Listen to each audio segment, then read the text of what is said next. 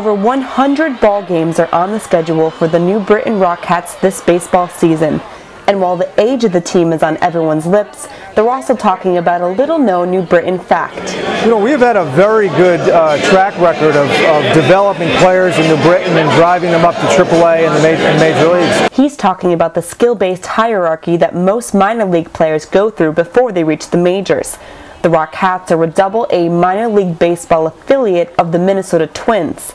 The steps go low A, high A, double A is where we are, and then they go up to triple A. So they like that natural maturation process. The Rockettes have been off to a slow start. Regardless, fans are abuzz about the team's major league potential. The Twins, of course, has become an adopted team for us here, so we kind of follow them in the major leagues and things of that nature. I think everybody in this room wants to eventually get to the major leagues.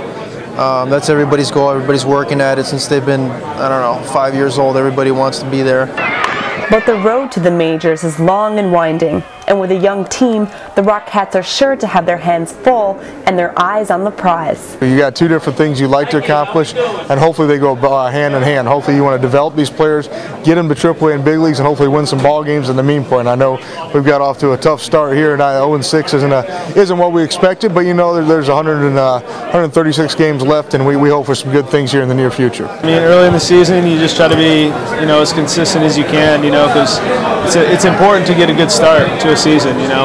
It's kind of the foundation. I mean, we're a young team. We've been hitting the ball, pitching well. It's just really everything has been going the right way for us. But it's a long season, man. It's not the first half, second half. It's the whole season. So it's we know late in the season, man, we're going like a 40-game win streak, and being second place or first place just like that. You never know, because that's just the way baseball is. So, but like I said, we're going to take one game at a time, and we're going to come through. We're going to come around and hopefully be up there at the top. And that kind of confidence is what keeps the fans coming back for more. Fans have until September 6th to see the Rockettes in action during the regular season. In New Britain, Kimberly Howard for LocalOnlineNews.tv.